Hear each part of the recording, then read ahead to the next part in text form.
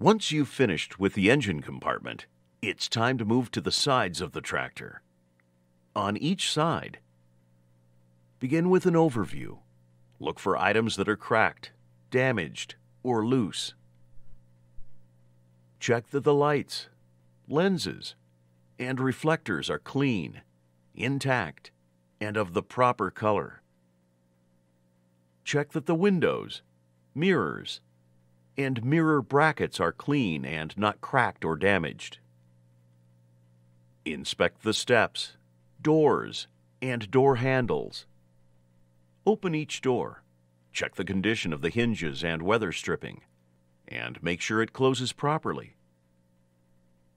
Examine the fuel tank and the fuel tank straps for cracks, damage, and leaks, and make sure the tank is mounted securely. Remove the fuel cap to inspect the safety seal and safety chain, and then reinstall and tighten it. Inspect the exhaust system, the exhaust lines and muffler for cracks, damage, and leaks, indicated by black soot, and make sure they are securely mounted.